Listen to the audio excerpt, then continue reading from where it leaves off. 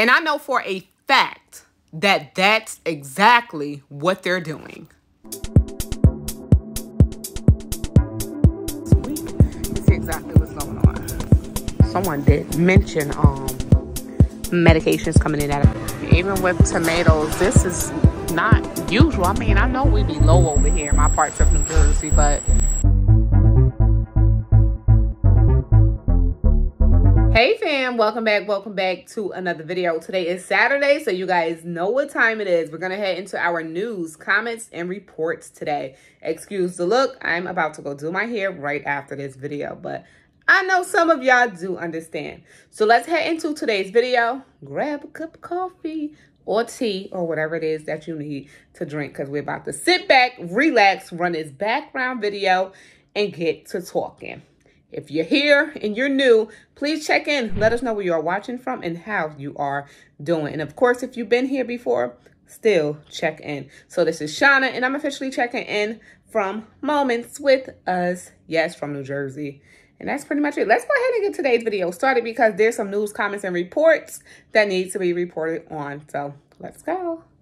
So I have not, honestly, I have not been opening up any articles lately. I've been resetting my mind.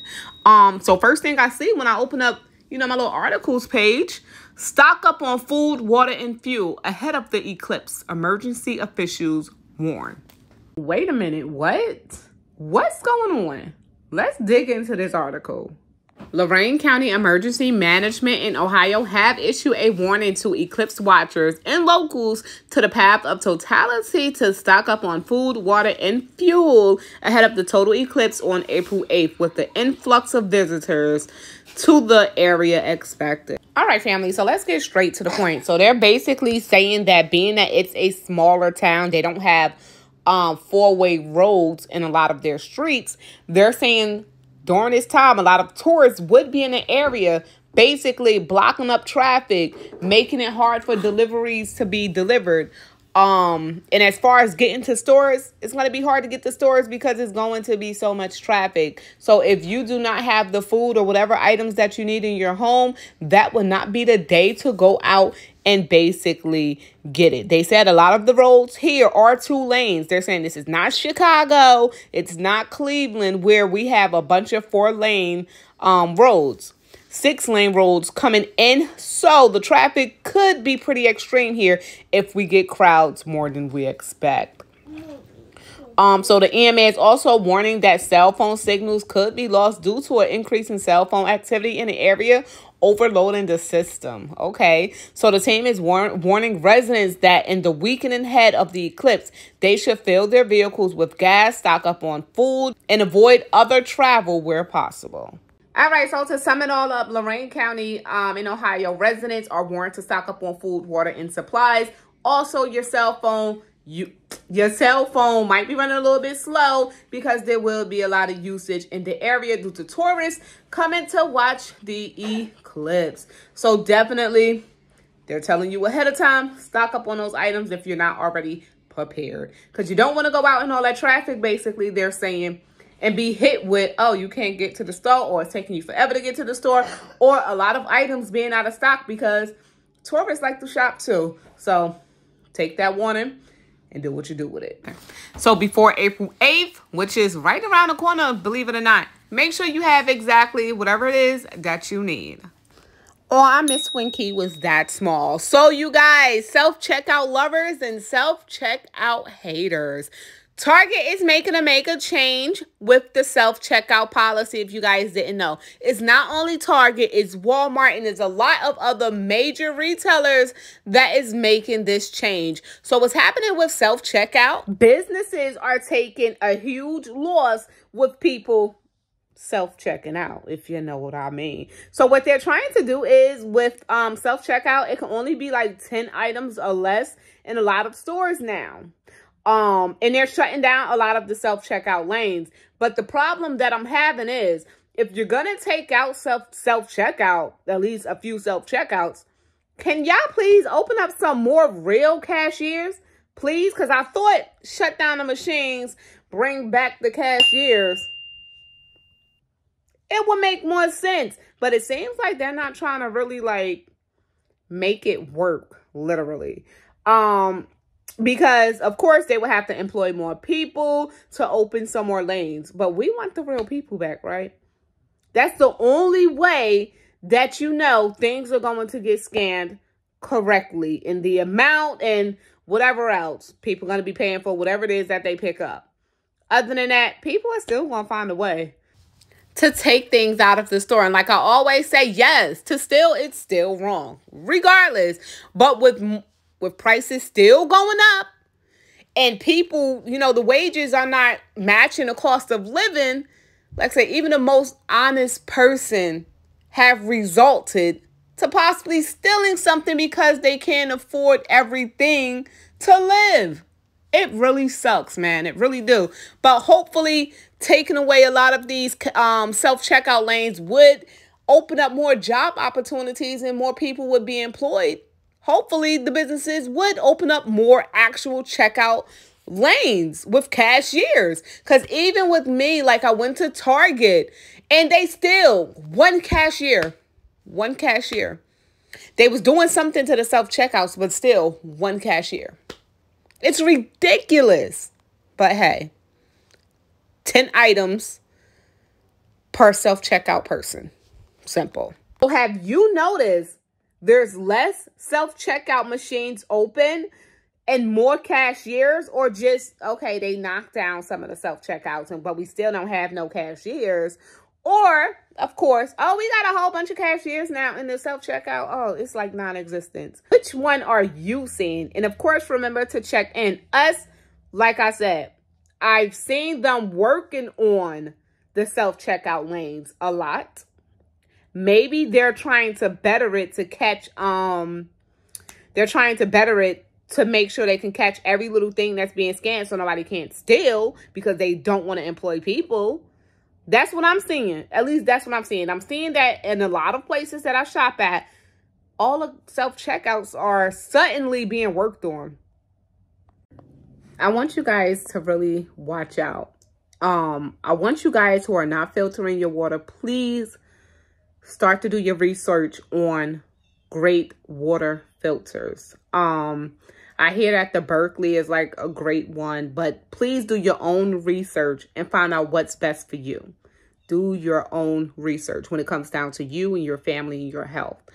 But I do hear that the Berkeley is a very good one. Because what's going on with the water is quite ridiculous. The contamination and the amount of chemicals that they're finding in just tap water alone that we shower, cook, pasta. Some people actually drink from the tap still. Drink everything with. And now look at this. This is a huge problem. So America's deadly tap water problem. So the CDC says bacterial infections that spreads through showers, faucets, and AC units has killed 80 and hospitalized 500 in the U.S. So many people, like I mentioned before, all of a sudden getting sick. And their sicknesses is not going anywhere. This can be one of the key issues. Besides, of course, the foods and everything else. Y'all know they trying to kill off the American citizens, you know? And it's the honest truth. That's what they're doing. But pay attention to that tap water. I'm telling you guys, pay attention. Because this is something that's actually been happening over the past year. There's been so much different information that's been being put out with the tap water. I believe here in New Jersey right now, certain American water company, they have partnered with, it's slipping me. They partnered with, they partnered with the city. They partnered with certain cities, to go ahead and change out the lead pipes in the homes for the water company for free, as they say, for free. I don't know what's the, the plan at the end. Are they really being honest? Are they really changing out the lead pipes? What are they really doing? They're constantly messing around with the water in my area. I ain't gonna lie, that's what they're doing. They're constantly messing with the water. What are they doing? Is it an honest, like, you got to question, like, is it really an honest thing? Why are they messing with the water pipes so much? I really do hope that they are changing the lead pipes out. But what if they're not? What if they not? So if you guys did not know, Family Dollar and Dollar Tree would be closing 1,000 stores. But in what areas do you think they'll be closing the stores? Let us know in the comments down below, because really, 1,000 stores?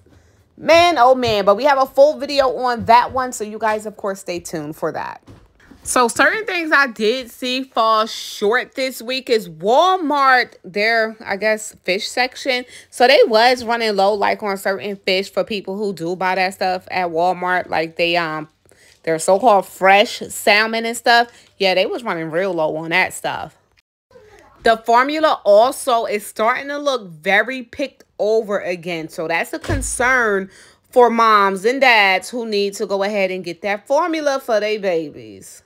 Spices and ShopRite. Y'all know how I love my spices. But when spices start becoming so expensive and picked over, oh yeah, that's a problem. And then we went to ShopRite. I wanted some turkey wings. And y'all, when I saw these turkey wings, first they looked beat up. Toe up from the flow up. And they were $6.99 a pound. For like 4-5 turkey wings. And looking like this, almost $12 for the pack. Oh, yes, that's a problem. And then I actually went and took 2 of the kids into a corner store about, I think it was last week, y'all. And when I tell y'all, I do not like going in corner stores anymore.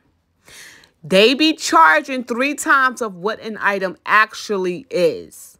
So I refuse. But I went in. I took the kids in. We went.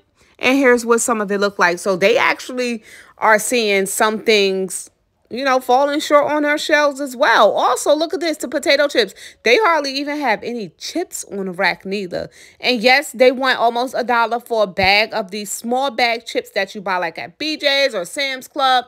And that's for their shop. They go to like BJ's and Sam's Club and they unpack that box and sell them bags for about 75 cents to $1 for a bag of chips each. But the box do cost you like a good 18 bucks though. So they are making profit. I get it. But I won't sit there and spend all that money when I know how much something really costs. But these stores do come in hand for people who have issues with like transportation. They can only go to the corner store. Whatever the case may be, the corner store might have what they need. You're just going to have to pay a little bit more for the convenience. So we're going to actually leave this video right here where it's at. We'll pick up where we're leaving off during the week. So during the middle of the week, we'll go ahead and pick this video up because we are running out of time. If you enjoyed today's video, all you have to do is subscribe if you are new. And if you've been here before, of course, thank you so much for coming back. Y'all know we family. We like this.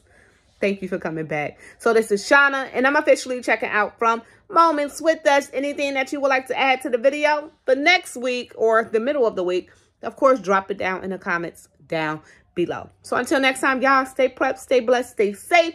Most of all, remain beautiful queens and kings. This is Shauna, and I'm officially checking out. Peace. Stay blessed.